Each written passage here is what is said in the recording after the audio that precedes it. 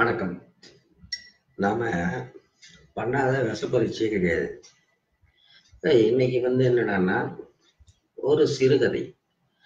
அந்த சிறுகதைய நீங்க அப்படியே டெக்ஸ்ட்டா படிக்கிறத விட, நான் கொஞ்சம் உணர்ச்சி பூர்வமா படிச்சு உங்கள டார்ச்சர் பண்ணலாம்னு இந்த லைவ். கதைக்கு பேர்லாம் வைக்கல. நீங்களா ஒரு பேரை வைங்க. சிறுகதைக்கு போயிடலாம். வெகு சாதாரணமாய், விட்டேத்தியாய் துவங்கிய இரவு அப்படி ஒரு கொடூர அனுபவத்தை கொடுக்கும் என்று நினைத்தே பார்க்கவில்லை அவன். இப்போதும் போல் ஆபீஸ் முடிந்து நண்பர்களுடன் அரட்டை அடித்து நேரம் கொன்று அவள் சீரியல் நேரம் முடிந்த பிறகுதான் வீட்டுக்கு வந்தான். குழந்தை தூங்கிக் கொண்டிருந்தாள். பேசினால் தானே லொல்லு என்று மௌனமாகவே உடை மாற்றி முகம் கழுவி டிவி முன் உட்கார்ந்து ரிமோட்டை கையில் எடுத்தான். சற்று நேரத்தில் வயிற்றுக்கு ஈயப்படும் உண்டதாய் பேர் பண்ணிவிட்டு படுக்கைக்கு போய் தூங்குவதாய் நடிக்க வேண்டியதுதான். சுவாரஸ்யமான டாக்குமெண்டரியை கவைக்கு உதவாத பிரேக்கிங் நியூஸ் கலைப்பது போல் அவ வந்திருந்தா என்று ஆரம்பித்ததென்னவோ மனைவிதான். அவனது சகல தயாரிப்புகளும் கண்டு கொண்டன. இத்தனைக்கும் ஏன் இத்தனை தயாரிப்புகள் என்ற கேள்வி உங்களுக்குள் எழலாம். திருமணம் என்னவோ பெரியவர்கள் பார்த்து செய்து வைத்ததுதான். அவள் அப்பா ஒரு ரிட்டையர்டு அரசு பள்ளி ஆசிரியர். ஊரில் பெற்ற பெயர். சிட்ஸ், பைனான்ஸ், கோவில், அறங்காவலர். திருமண பேச்சுவார்த்தையில் பேஷா செய்திடலாம். அதுக்கு என்ன, ஒரே பொண்ணு, அவளுக்கு செய்யாம யாருக்கு செய்ய போறேன் என்று சீன் போட்டார். கடைசி வரை எல்லாம் பேச்சாக இருந்ததே தவிர ஒரு இழவும் காரியத்தில் காணும். இவன் அப்பா ஒன்றும் அதை கொண்டா இதை கொண்டா எனும் ரகம் இல்லைதான். ஆனால் சபையில் தனக்கு தானாக சுயமாக செய்வதாய் சொன்னதை கூட செய்யாமல் மண்டப வாசலில் பாகுபலி ரேஞ்சில் வாழை மரம் மட்டும் கட்டிவிட்டு பேர் பண்ணதை ஜீரணித்துக் கொள்ள முடியவில்லை அவரால். மண்டபம் கூட இவர் அறங்காவலராய் இருக்கும் கோவிலுக்கு சொந்தமானது. தயிர்தான். இவள் நடவடிக்கைகளும் இவளுக்கும் இவனுக்கும் அவ்வப்போது முட்டிக் கொள்வதும், அப்பங்காரன் 4 வெத்து ஆசாமிகளோடு ஹாலில் உட்கார்ந்து பஞ்சாயத்து செய்வதும் அவரை மேலும் கடுப்பேற்ற தனியாய் வைத்து விட்டார். அங்காவது தனிக்குடித்தனம் போக அடி போடுகிறாள் என்று விட்டுவிடலாம். தனியாய் வைத்தும் அதே இழவெடுப்புதான். 8 மணி நேரம் வரை தூக்கம். காலி பால் கவர் உட்பட சமையலறை மேடையின் கீழே மூக்கி வைப்பது, முடை நாற்றம், எதுவும் மாறவில்லை. இவனோ கை நிறைய சம்பாதிக்கிறான். வீடா சொந்த வீடு. அப்பாவின் உபயத்தில் சோலார் பவர் தான்.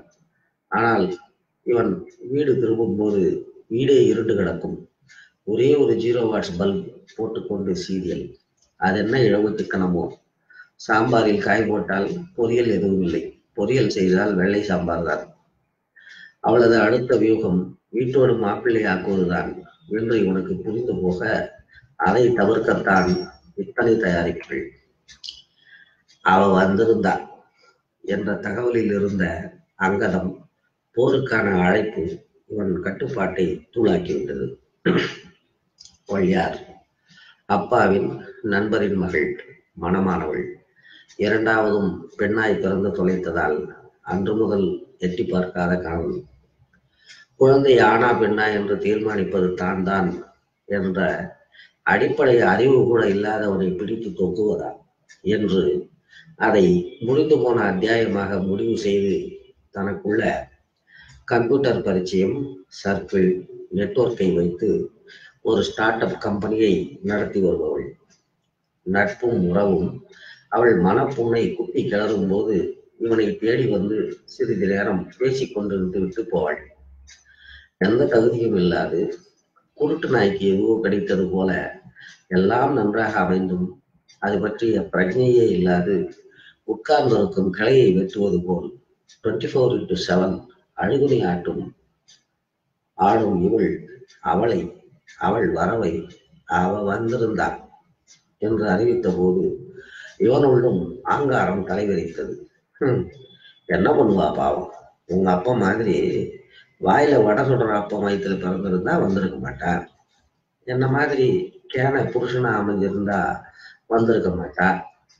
இந்த சீரிஸில் அந்த கால தமிழ் படம் போல நீளமாய் பொறிந்து தள்ளிவிட்டான். அவள் இவ்வளவு தூரம் வந்தாச்சா, இனி ஒரு நிமிஷம் கூட இங்க இருக்க மாட்டேன், நான் போறேன் எங்க அம்மா வீட்டுக்கு என்று பரணில் இருந்த சூட்கேஸை இறக்க ஸ்டூல் போட்டாள். அவளை நாராய் கிழித்து போட வேண்டும் என்ற அளவுக்கு இவனில் குரோதம் பிறந்தது. அவனுக்கு மனைவியல் சூட்சுமங்கள் எதுவும் தெரிந்திராவிட்டாலும் தனக்குள் ஜெனரேட் ஆகிவிட்ட எனர்ஜியை செலவழிக்காவிட்டால் இதயம் வெடித்துவிடும் என்ற சப்கான்சியஸ் இன்ஸ்டிங்க்ட் வேலை செய்ய தான் கழட்டி கோட் ஸ்டாண்டில் மாட்டிய ஜீன்ஸ் பேண்டை எடுத்து தன் சக்தியை எல்லாம் செலுத்தி பார்ட்டாய் பிடித்தான். ஒரு மாதிரி எசன்ட்ரிக் ஆகிவிட்ட இவன் நிலையை பார்த்து அவளுக்கு சப்த நாடியும் ஒடுங்கிவிட்டது.